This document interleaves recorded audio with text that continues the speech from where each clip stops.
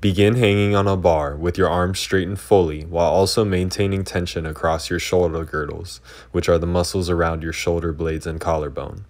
Begin pulling up using your arms and your upper back.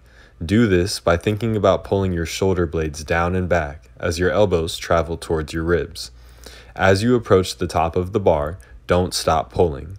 Squeeze your shoulder blades back so you can clear your chin over the bar.